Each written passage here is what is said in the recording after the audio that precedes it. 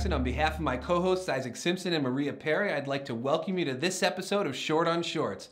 Our special guest reviewer this week is actress and TV personality Nina Senicar, and the final film we reviewed was A Man Wakes Up, directed by Voki Kalfayan. The film isn't publicly available just yet, but you can follow along with its progress on their website. The link is in the description below. Enjoy our review. Last but not least, we have A Man Wakes Up. It is directed by Voki Kalfayan and written and starring Amos, Glick, and also starring Jimmy Slonina. It is a wordless short comedy that is very much focused on physical comedy. It involves a man who lives a very lonely, ritual-based life who wakes up with another man in his bed one day, and the man refuses to leave his house.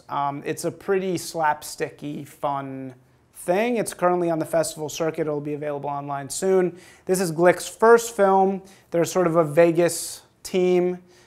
So Kevin, tell us what you thought of this movie. What I thought of this movie, well, the thing that stuck out to me the most, honestly, was that this was another movie that I thought kind of was in the middle. It couldn't decide what it was really about. Or at least I couldn't, for sure. I couldn't tell for the whole movie whether this guy was real, the guy who showed up, or whether it was just something in his head, right? And for most of the movie, I thought it was something, just a thing that happened in his head. But that certainly wasn't consistent. And I guess I thought it was a fun, I don't know, it was like a fun exploration of routine and loneliness and, you know, and the need to sort of break that up and what happens when something that you don't want or that doesn't expect forces you to change. But I honestly was pretty distracted because it just felt like the filmmakers didn't know, right? And that might be me just reading too much into it and projecting my own things onto it, but that's how it felt. It felt like they couldn't decide whether this was a real, or if they did decide, they didn't do enough to develop their decision, right? I definitely spent like half the film thinking that it was a metaphor for a mental disorder, and then that kind of didn't work out, so I was lost. It was also very distracting for me, I think. That's interesting.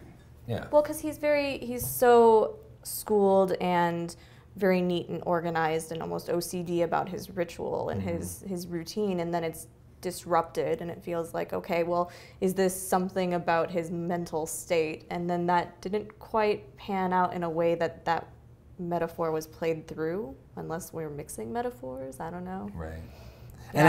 And at the same time, and I hate to keep harping on things like this, but at the same time, it didn't feel like an emotionally truthful response to finding this dude in his house. Right. Like, if you're that guy, right, or any guy, if you're any person, right, and all of a sudden you wake up and there's this strange person in your house, you're gonna flip the hell out.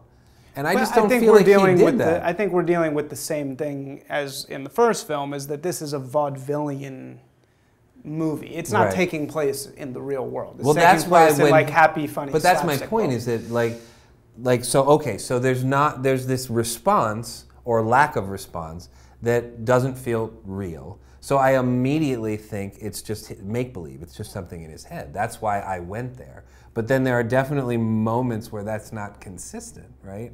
And that's why that's why I was distracted the whole time, because, you know, sometimes it felt like it was, you know, it was a split personality thing, or it was, you know, it was all in his head, and sometimes it felt like that wasn't it, that he was supposed to be a real guy, right? But you never really knew. I don't know. I mean, it was definitely amusing, but I have the same doubts as the two of them, and I was also like, well, is it real? Is that? But then at the end, I decided to believe that that was just in his head, and that made me like the movie more. But I'm curious, why did you choose that? Why did I choose it? Yes, why did you choose it? Why did I choose it? Okay. Are we following your theme here? Yeah, yeah. Because every week you have to pick something that is at least slightly homoerotic. Slightly gay. I got to stick with the gay theme, man. And this was this gay? But you see, I didn't see the gay I didn't see Right. that there was like attraction between the two. Yeah. It's interesting A because little bit, there's so maybe.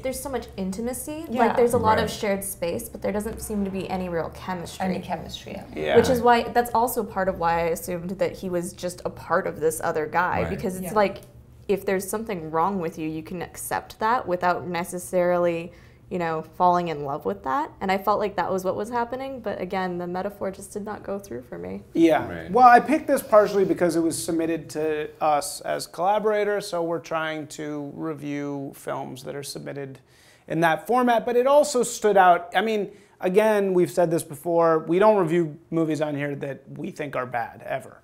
So there's always something. I would never pick this film if I thought it didn't have something to offer. I thought it was a little bit weird and mysterious. I thought the performances, the slapstick performances kind of stood out. I think it was way too long. And if it had been a little bit more shorter and condensed, it would have been better. Besides that, what I liked about it is I found it to be very sweet kind of relationship drama that was surprising because it was between these two men that were not lovers and they were not talking and they weren't friends. So it was just like, what is this weird intimate relationship that's happening here? And that was surprising to me. And I felt like that's something you can only do with a short film because it's just so many questions are popping up in your head. And I love the ending. I won't spoil the ending, but it's this really kind of sweet, weird ending that's just, I feel like it just kind of works as a short. It's too long. It's way too long. I like the cat. I also like And the there's a cat. cat. The cat was important to Yeah. me. Yeah, Yeah. that's How do you know that they weren't lovers?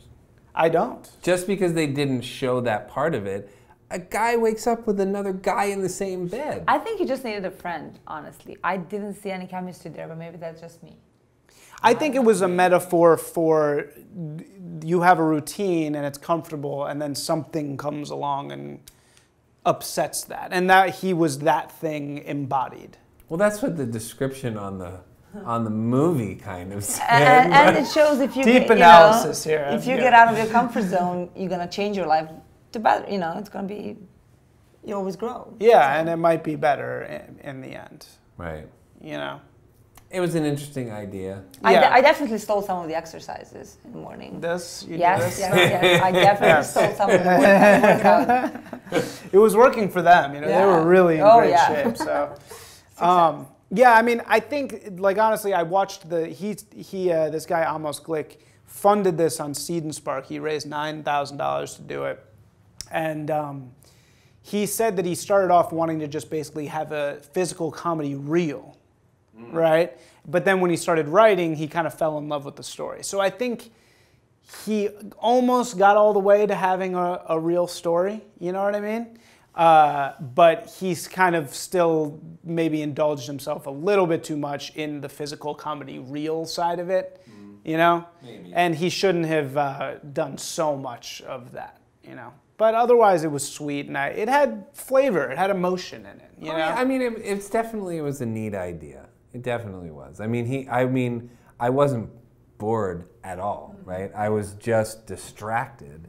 In fact, I think it's because it was such an interesting idea and it was shot in a really interesting way. There was they did some sort of weird thing where, I don't know, they used weird lenses on this. Like, I don't know I don't know enough about that stuff to know, but I recognize that there was something very weird in the lenses that they chose to use. And so it was engaging. I was grabbed, but I was just distracted because it felt like they couldn't. But it definitely had a lot of good things about it and a lot of potential. Yeah. I liked it a lot. I actually, because I was so distracted the first time, I ended up going back and watching this one a second time. Because it's really engaging, it's really entertaining. It's still distracting because it's still confusing, but I mean, I definitely liked it a lot better the second watch through when I wasn't so, like, digging into the details as much as possible to try and figure out what the hell was going on. Yeah, like what world is this? What's happening, right? Thanks for watching. If you want more information about how Short on Shorts works or how you can submit your film for consideration, or if you want to watch more episodes of Short on Shorts, click on the link at the end of this video if you're watching on Facebook, or in the description below if you're watching on YouTube. See you next time.